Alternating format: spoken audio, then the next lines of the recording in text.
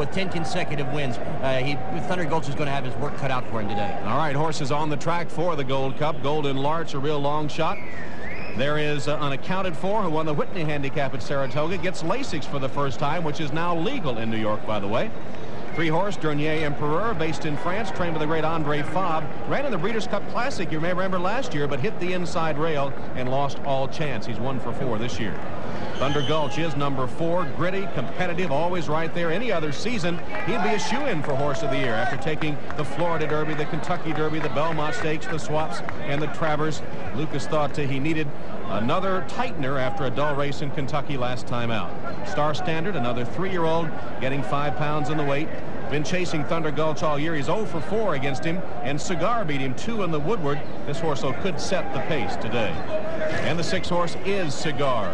Is he one of racing's all-time greats? He's versatile in running style, able to win at different distances, different tracks. Bailey and Mott have had a beautiful run with him, 10 straight. And get all your Cigar sayings ready. The headline Rider's Delight. He's the favorite today.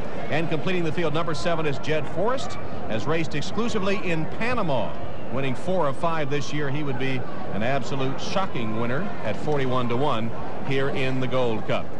Well, Cigar and Thunder Gulch, it seems to come down to those two. Who knows these two great horses better than their jockeys?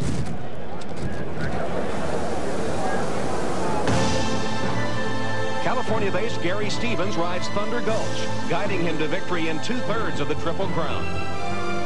Jerry Bailey, King of New York, has been astride Cigar during a 10-race winning streak, inhaling the competition in a quest for greatness. I think Cigar was destined to be a great horse from the day he was born. Unfortunately, horses can't talk, and he couldn't tell anybody that he wanted to run on the dirt and not the grass.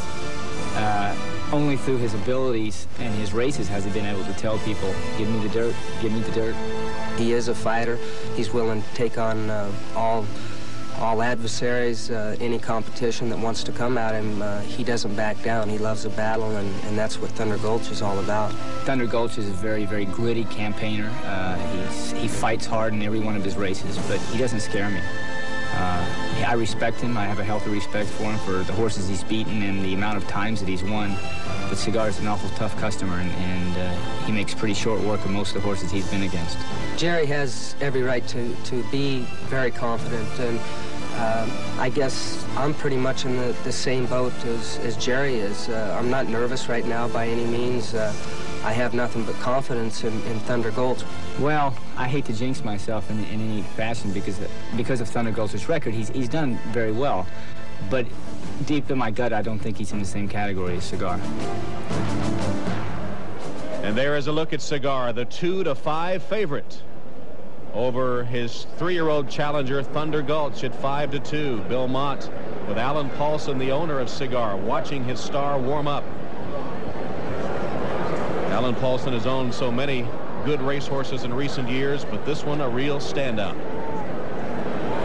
And Wayne Lucas with Billy Reed, 5 to 2, second choice. Thunder Gulch trying to upset Cigar. Gold Cup, 5 to 2 on Thunder Gulch. He's second choice in the betting. The favorite continues to be Cigar. He's won 10 in a row. He is at 2 to 5.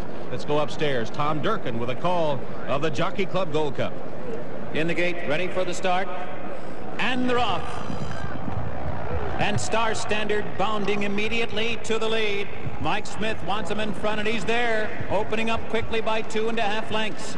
Thunder Gulch and Cigar are second and third. Golden Larch is fourth on the inside. Unaccounted For is fifth, 5 lengths behind the early front runner. It's a break of another 5 to the French contestant Dernier Empereur, and far, far behind is Jed Forrest. Into the backstretch after an opening quarter of 24 1/5 seconds. Star Standard has established a clear lead, but Thunder Gulch has his measure, and Cigar is right there in the clear and on the outside. Golden Larch keyed up on the rail, close to the pace fourth. Pat Day settles Unaccounted For into a rhythmic beat, 4.5 lengths from the lead, and a big break back to Dernier Empereur. Jed Forrest far behind. The opening half mile in a comfortable 48 seconds flat.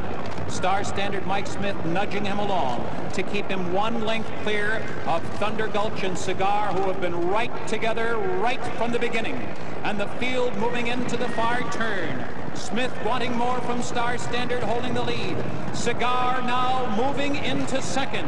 Stevens wanting more from Thunder Gulch, who's on the inside. Here comes Unaccounted For, putting in his bid. Midway around the far turn, Star Standard in front and still strong. Cigar tracking him intently. Unaccounted For is third and a strong third. And Thunder Gulch has weakened. He's back and forth. Star Standard turning for home, coming wide. Here comes Cigar uncorking his rally. Unaccounted For third, and Thunder Gulch will be defeated today. Cigar explodes. Cigar opening up in mid-stretch. Cigar there by a length. Unaccounted For will make him work for it today. It's Cigar past the 16th hole. A length and a half lead. Unaccounted For second best to the sensational Cigar. One of the great ones indeed. He has won 11 in a row. Unaccounted For was second. Farther back, it'll be a photo for third. Cigar smokes him again. That's 11 in a row. Keep in mind, Secretariat only won 10 straight. Cigar 11 in a row. Convincing. Did you see Jerry Bailey look behind? Is anybody coming? This is a sensational horse. Cigar winning his 11th straight. 201-1 in the mile and a quarter Jockey Club Gold Cup. Watch it again through the stretch. The other 3-year-old Star Standard, the early pace setter, and he's hanging tough as they come to the top of the lane. But Jerry Bailey and Cigar have dead aim on him. Watch this confident ride. He's seen Thunder Gulch fade, and now he quickly spurts to the lead. There's the look. Anybody coming? Unaccounted For, starting to gain a little, so he pulls out the whip. A couple of whacks right-handed. Now the hand ride to the left hand with a whip to let him see it, and he hand rides to the finish for 11 in a row.